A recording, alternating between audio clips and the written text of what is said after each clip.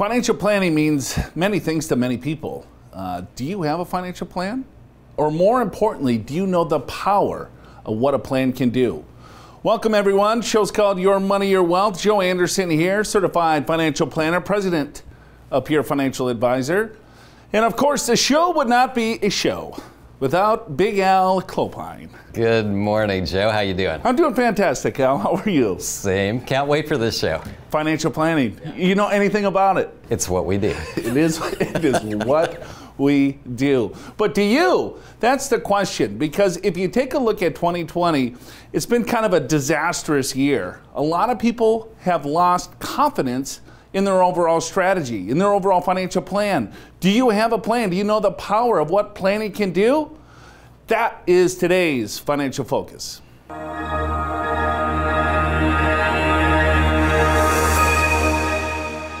CNBC just did a study of looking at what is concerning us right now.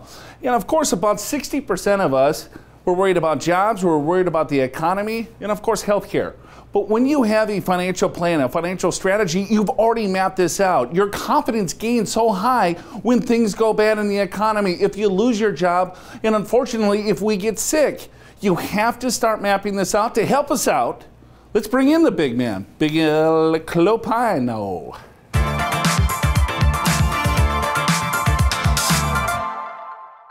Wow, Joseph, that's quite an introduction there. I appreciate that, I think. But let's talk about the power of financial planning, because this is what gets us through life financially, from birth to end of life. So what is financial planning? Well, you want to start out with a written plan. That's number one. Number two is you need to build an emergency fund. We're going to go over what level of emergency funds you probably ought to have. You got to make sure you've got a plan for healthcare costs, whether it's insurance or post-retirement, Medicare or supplement. You need to maintain your investing discipline. And finally, what if things go wrong? Protecting against market risk as well as other kinds of risks. A lot of folks during this pandemic have realized the importance of planning. Right. I mean, if you look at this half. Yeah. Unfortunately, right, we needed a pandemic for people to start realizing it's like, well, wait a minute, maybe I should take a step back here to figure out exactly what I should be doing in case the market drops 20 or 30%, in case I lose my job or my spouse loses a job, or in case I get sick, right? If you map this out, your confidence, as I said before, you need to gain the confidence so you don't make those stupid decisions. And the first step of this, Al, is just having a written plan. It is, Joe, and I think a lot of people don't really know what should go into a written plan, so let's talk about that. So I think number one is to reflect on your personal goals, and that sounds like kind of a vague concept, but let me tell you what that means. That means, when do you want to retire? What kind of lifestyle in retirement? What do you think your life expectancy is based upon your health and based upon your family's health? What kind of, do you want to buy a vacation home? Do you want to travel? Develop a time horizon. When do you want to retire? Okay, then you got those couple things. Then, Joe, you can start to develop a game plan in terms of what you need to save to be able to get there. Yeah, I think it's important for us to look at your goals, right? Because we could talk strategy all day long. We could talk about what you should do and how you should invest your money, what tax strategies are important to make sure that you can mitigate the tax burden. But if there's no goal, right, you're probably not going to take action to begin with. So it's just writing things down. It could be on a napkin. Here, this is what I want to accomplish. This is what it's going to look like. Once you write that down, pen to paper, you're much more apt to accomplish it. Harvard studies have done this. It's like, if I just think, yeah, I want to retire someday. Yeah, sure, I'll put the little kids to school. But if you don't write down specifically what that really looks like, Al, it's really hard for people to accomplish it. I think that's why so many people fail, you know, financially. I think writing is the key, Joe, because once you've written it down, you've got something to look at, go back to. Once you figure out your goals, and that really is step one, and you figure out how much you need to save to get there, okay, then we've got something. Now you can start going back to investing. How are you going to invest to achieve that goals? How are you going, and then once you have that, monitoring your plan, making sure you're on track, making course corrections. Sometimes you may have to save a little bit more because you got a little bit behind. kids in college or whatever it may be. These are the kinds of things you got to do to make sure you stay the course. Yeah, but you know, things change, right?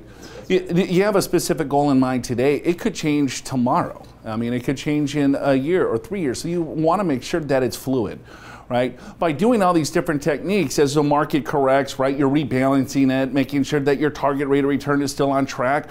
But I tell you what, writing things down and making sure that you have course corrections when things will change. I'll guarantee you that. That's the only thing we can really guarantee on this show, is that life will throw curveballs. Your goals will change. Making sure that you can adapt and change with them is so key, right? People focus on like product maybe, or they hear something on a TV show or radio show. Hey, I get a certain rate of return, but then there's very little liquidity. They can't really adapt as their goals change. Yeah, and I think, you know, when it comes to investing, Joe, you have to have a plan. You have to have your investments working together in that plan so that you can achieve what your goals are. And I think once you've kind of done all that, first step is to make sure you develop an emergency fund. And there's a lot of different ideas on how much you should have in emergency funds. I think most financial planners would say save 3 to 6 months of your spending, right? If you're spending $5,000 a month, for an example, 3 months of that's $15,000. That would give you an idea of how much to have in an emergency account. And it depends, though, Joe, because it depends upon your employment. If your employment is very steady, government job, maybe you get by with a little bit less. If it's construction or something that's variable, maybe you need 6 months or a year. Yeah, and I think what people need to look at is part of an asset class is their human capital. Yeah. Right? If I'm in, let's say, landscaping, I could have huge years, and then some years are down, and then huge years, or construction, as you said, home building. You know, but if I'm a 10-year professor, right, I have a pretty much, you know, a safe income that is reliable. So I might not necessarily need a huge cash reserve. But if I'm in a business where I could have a really slow year, you might need 12 months of income as a cash reserve. So everything's very specific, easy for me to say. It is. When you start developing your plan. It is, and I think, Joe, there's a lot of myths when it comes to emergency funds. And the first one is, should I invest my emergency fund for growth? And we would say no, because the emergency fund, the whole point of that is so you can get to it quickly when the unexpected happen. And the unexpected, it could be losing a job, and maybe if the stock market is good, great, but a lot of times the unexpected happens when the stock market is down. So you want to keep that money safe. Another one is a home equity loan. Some people think their home equity loan is their emergency fund. I'm here to tell you that does not always work. In 2008, 2009, during the Great Recession, a lot of home equity loans got shut down, including my own. And so don't consider that that's going to be there when you need it. Joe, another one is I have too much debt, right? So I can't possibly start an emergency fund because I got to pay off this debt. But things happen. You need to have, here's the problem with that mindset, though, right? Is that, you know, your buddy, Dave. Yeah. Dave Ramsey, yeah. Right? Yes. Pay off debt, pay off debt, pay off debt before you do anything else. I mean, I totally disagree with that, because what happens is that you're paying off debt, paying off debt. I get that paying off debt is good, don't get me wrong. But if you don't have emergency cash, and let's say the car breaks down or something happens, guess what? You're just going to have a cycle of debt again. There's no cash to pay for any type of emergency. So you're paying off this debt. You have to have a little bit of a balance of both.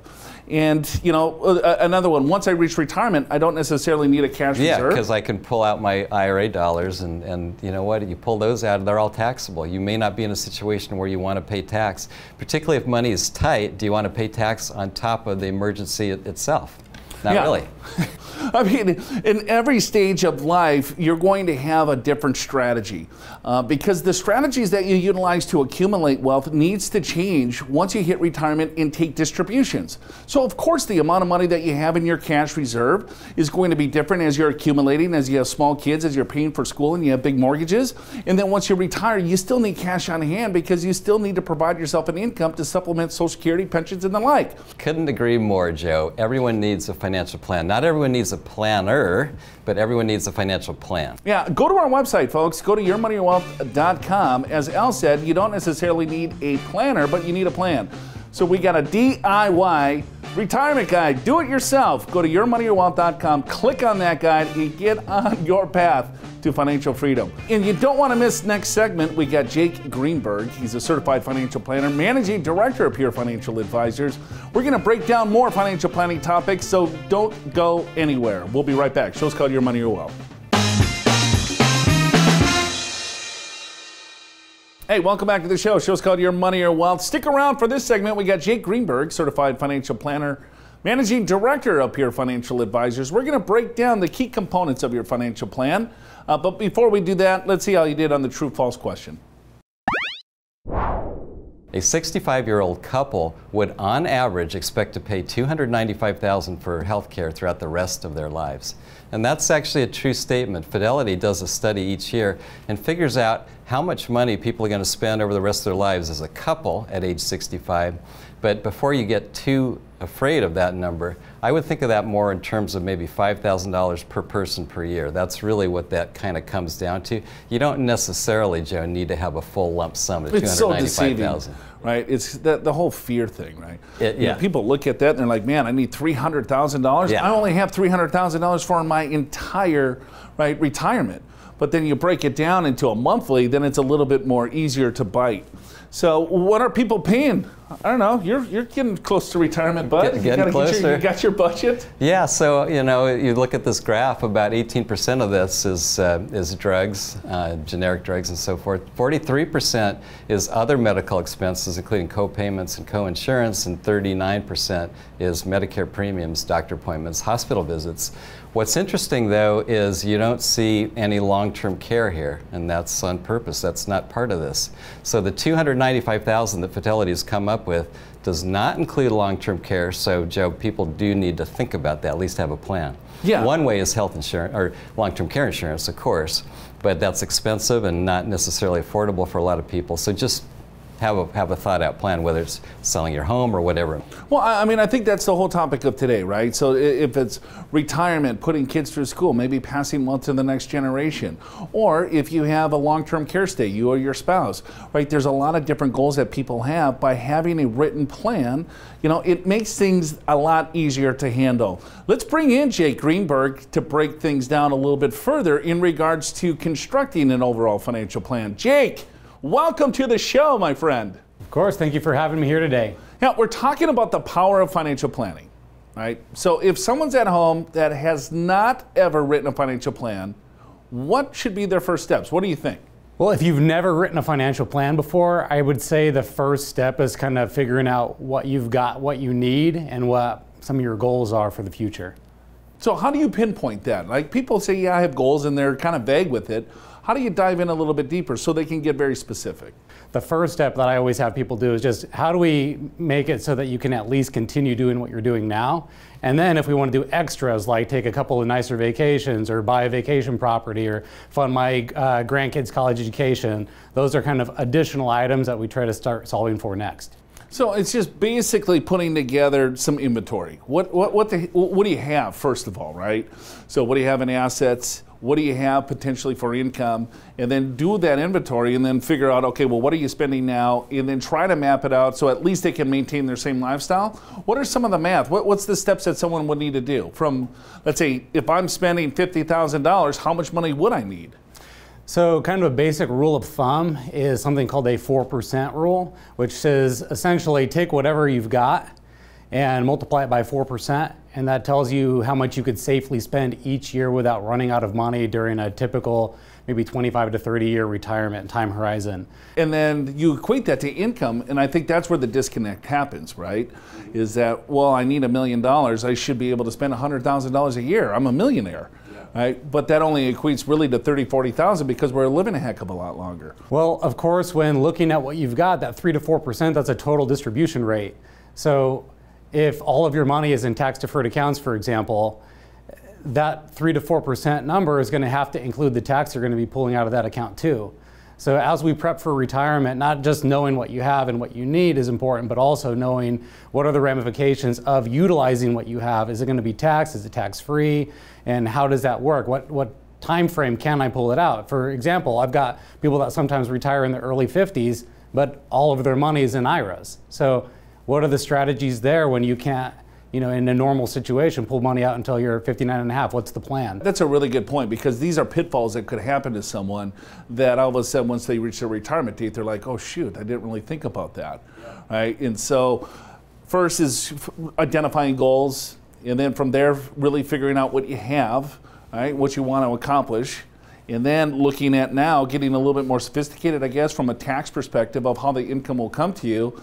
And then when does the portfolio get involved? I think it's just a matter of looking at what do you currently have and what kind of risk are you comfortable taking. And what I find most of the time when I meet somebody, let's say they're 60 years old, and I take a look at their portfolio, maybe their 401k, it's as if they're still 30 years old when I look at their portfolio. They haven't changed their allocation in years.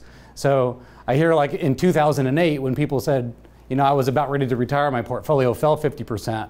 That tells me you probably didn't readdress your portfolio in who knows how long. Maybe since you opened the 401k when you started at the company 30 years ago. So as you're doing financial planning and figuring out what you need, you really need to identify what level of risk am I comfortable with? What do I need my portfolio to do? What rate of return do I even need? Because let's say we do all the math and it says you just need a 5% rate of return to do all the things in life you ever wanted to do. Well, why take on the extra risk to try to get 7, 8%? Now, from a human perspective, we understand why we want more, but is it worth taking on the extra risk to get that? And I think we need to, before you start clicking buttons and moving money around and making big decisions, kind of figuring out what do you need your money to do, and then we can figure out how to start investing it. And then, of course, that just blows the doors open on a whole, probably another episode of this show. You bring up a really good point, though, Jake, is that let's say if someone has $2 million hypothetically, and they're thrifty, they don't spend a lot of money, and that $2 million goes to $3 million.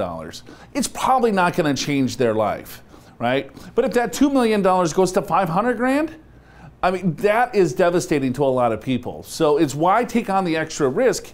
It's nice to have a little bit more, but is it really going to change your life to have a little bit more versus if you have a lot less, how much more is that going to change your life? So I think that's a really, really good point. When do people start shifting, though? So when you said, hey, I look at a portfolio, it's like, hey, when's the last time you changed this? You're 60, you look like a 25-year-old here, right, on paper, or your portfolio does. When should they start looking at transitioning their portfolio? The typical, Money Magazine type article would say, take your age, subtract it from 100, that's how much you should have in stock. But that's not reality. In fact, one of my oldest clients, he's 96 years old. He's one of my most aggressive clients. Why? He served in World War II. He's got a pension from the U.S. Air Force.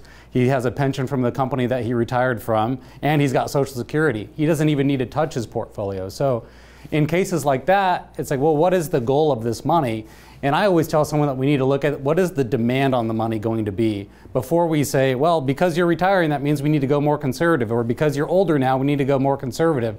That's just not always the case. We need to look at how much money do we need from this portfolio. Because let's say you're somebody with $1 million portfolio but taking out 10 grand a month, you're probably going to have to be a lot more conservative than somebody that maybe has a $500,000 portfolio and only takes out 2 grand a month, right? So it just really depends on what's the demand. Great stuff, Jake. When we're looking at financial planning, you want to be very specific to your overall goals. Start with your goals, figure out what you have from an inventory standpoint, and then start mapping things out. Don't forget about taxes, and then looking at constructing the overall portfolio. Go to yourmoneyyourwealth.com. You can do it yourself, folks, if you want to. Get our DIY retirement guide. Jake Greenberg, thank you very much, my friend. Thanks for having me. We'll be back in just a second. Don't go anywhere. Hey, welcome back to the show. Show's called Your Money, Your Wealth. I want to thank Jake Greenberg for joining us, getting some good information there. And by the way, do you know that we have a DIY retirement guide? Do-it-yourself retirement guide. Go to yourmoneyyourwealth.com, click on that special guide, and get on the path, where, to financial freedom. We got a lot of stuff to go through before we get into any of that good stuff. Let's see how you did on the true-false question. Two benefits of investing in international funds are diversification and growth. And yeah, that's a true statement. International funds are, generally in their companies in other countries besides the US, obviously.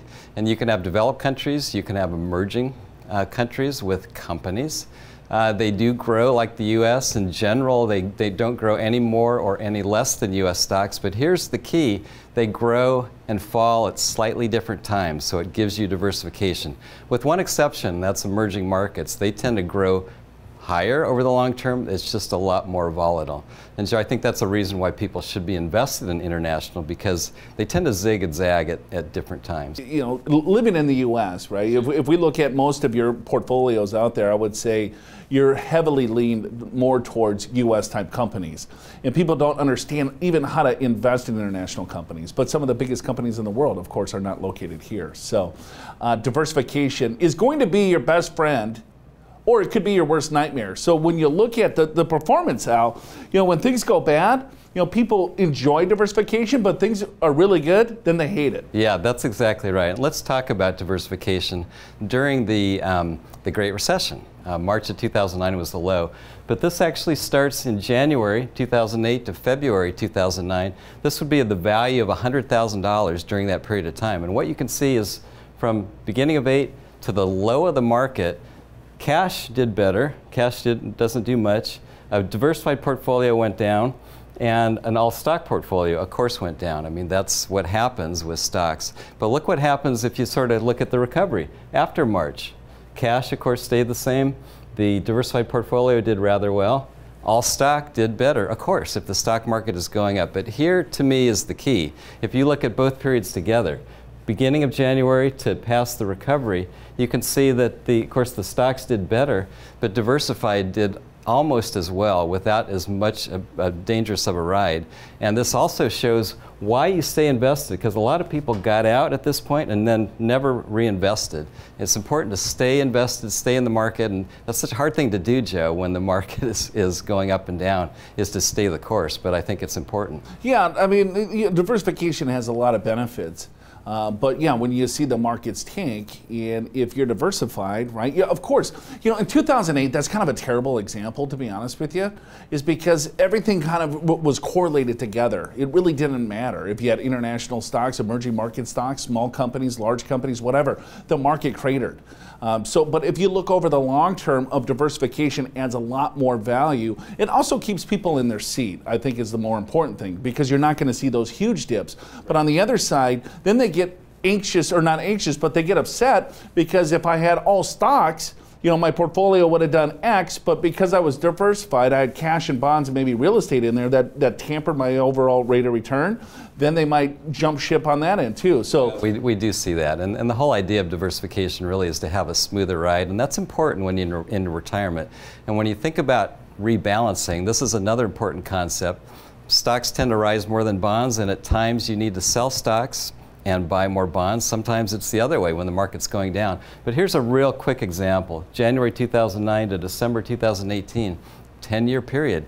What happens if they didn't rebalance at all? Well, you can see the stocks became rather large, which is not necessarily a bad thing, except now you have a lot of stocks in your portfolio and you're taking more risk than perhaps you need to do.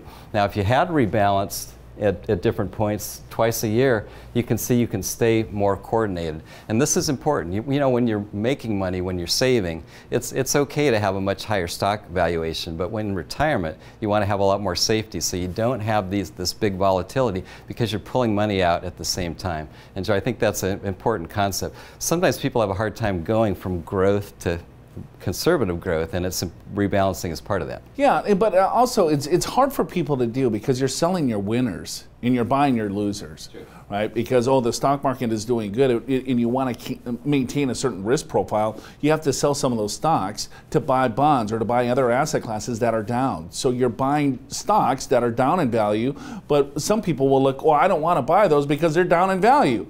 Well, just say it again, right? You want to buy stocks that are down in value. So it's a hard concept for people to grasp, but it will protect you against, you know, pretty volatile times. So let's move on. Let's go to Ask the Experts.